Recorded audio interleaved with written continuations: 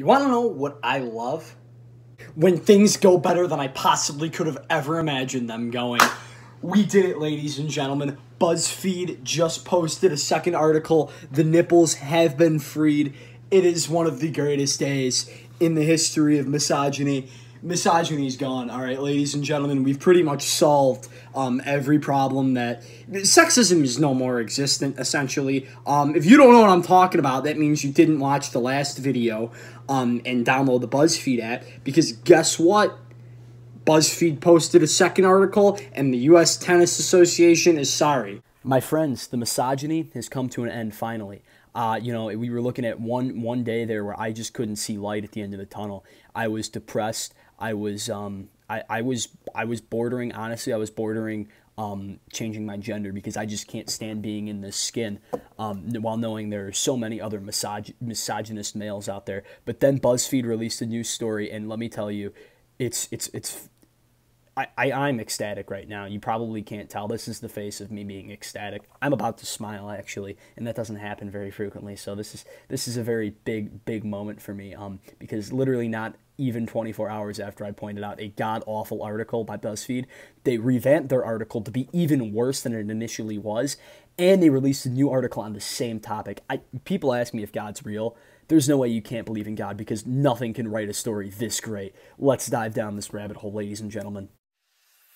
Alright, so you'll see there's a sensitive content warning up on the screen, and that's because we're about to actually watch the instance happen. So get ready for some straight-up misogyny. I don't know if this was posted yesterday or not. I didn't really check that well for it. I was just kind of scrolling through reading the article. I was more focused on the article. This video might have been up yesterday, though, but I noticed it on the article today, so we're going to watch it today and see some misogyny. So, fair warning. Now, here we have the penalty, folks, and this is what it's being called for. Here's the form entry into taking off her shirt, beautifully executed. And now you'll notice she reaches it and pulls it over her head, and what the refs are looking for is the shirt to completely come off. However, the film cuts it off, and we don't get to see if she actually takes it fully off of her arms, completing the takeoff. But we do see her putting it back on, and yeah, it's hard to tell because the film doesn't really catch it all, but this is the tail we're seeing right here. It looks like she fully took it off. It looks like it had that momentum, and here she puts it back on, and we see where the penalty was called, and she's looking quite confused at this ref.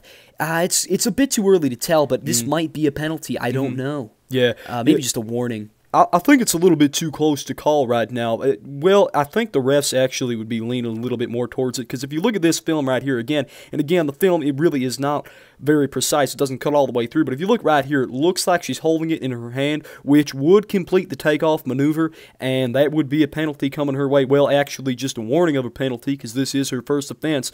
But, yeah, I don't know, Phil. It's looking awfully bad for her, and we're looking for the official call from the refs now. Yeah, so as you can see, pretty crazy stuff. It was pretty crazy when they were calling it. No one was really quite sure if she was going to get the penalty for actually taking her shirt off or not. But as you see here, we've got the only two paragraphs. Okay, there was a third one, so we've got the only three paragraphs. These are the top two that they added when they revised it. And at first, I said in the comments, you can actually go and check this, I'm like, oh, I think they took it down. Well, no, they took it down because they were revising it. And this is what they said. The U.S. Tennis Association, which puts on the U.S. Open, said a statement later on Wednesday that it clarified its police. I believe that's supposed to say policy. I hate to rain on your parade, but I'm 90% sure that's supposed to say policy and not police, to ensure that this will not happen moving forward. Fortunately, she was only assessed a warning with no further penalty or fine, the association added. So if you're with me, like you should be, because this isn't that hard to follow, but BuzzFeed can't do that. But if you're with me, you're smarter than BuzzFeed. Congratulations.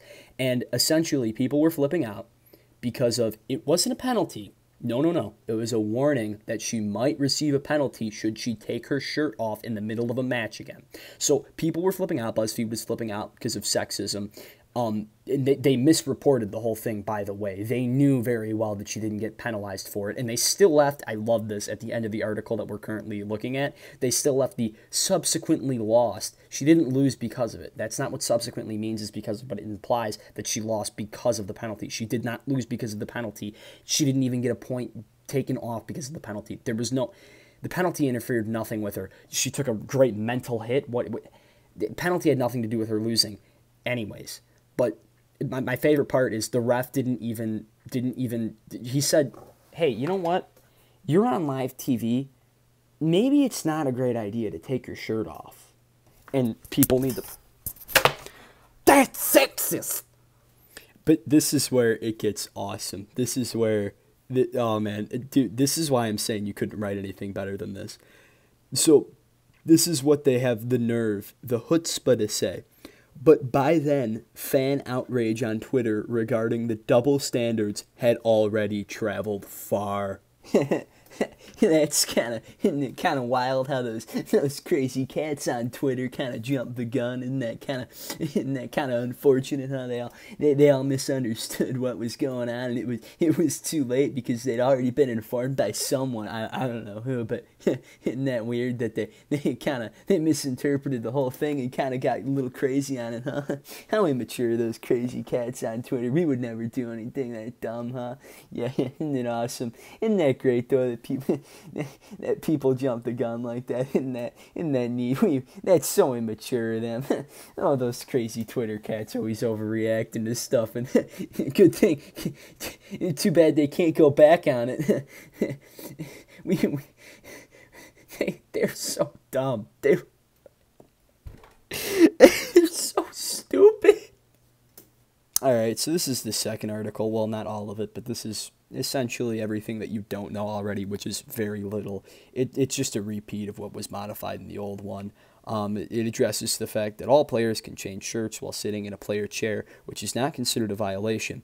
However, this I find really, really interesting. It says all players, it specifies there.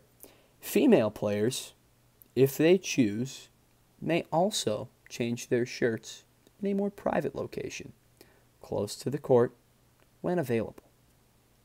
Now, something's kind of weird. Something's kind of funky about that. The way you worded it was kind of weird. You guys feel that too? Because in the other one, he said all players could sit down, but then the other one, he specified that female players could go to a private room. It almost makes it sound like male players can't do that. That'd be wild if they couldn't, because, that'd be...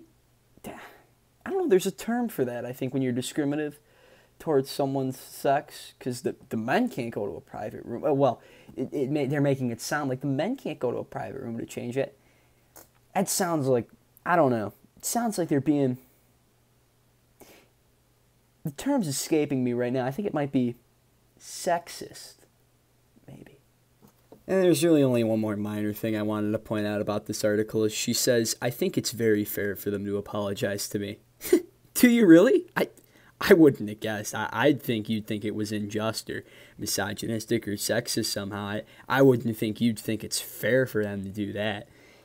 Yeah, this is the only other. It's just a quote directly from her. I don't know.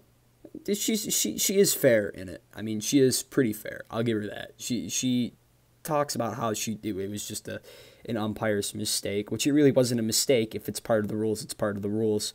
Although they're arguing whether it is part of the rules, but not the rules here, but it is. So whatever. We'll call it a mistake on the umpire's part if we really want to. It's fine. I'm fine with that. It still doesn't make it right to slander the umpire, dox him, give his name out in public and whatever. But it's fine. I just wanted to make that comment. It probably wasn't worth it, actually. Now I'm just rambling.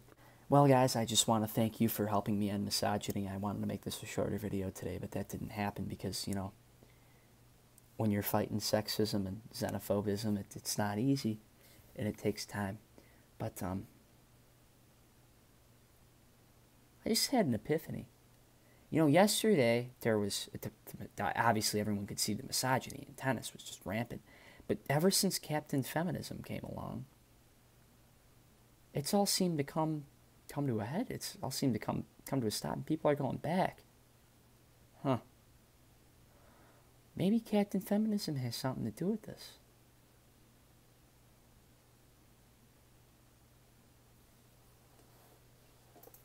I think I know what must be done.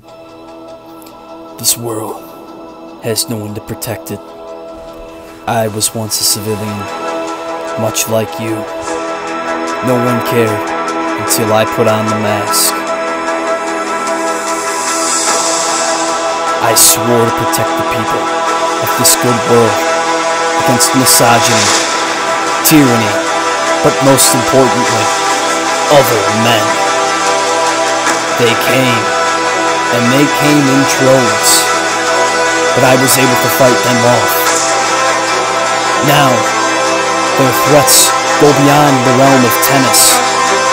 They are threatening our cities, our homes, our families. I must protect them. They say that I ain't fast, but they don't really know. I'm fast as heck, motherfricker.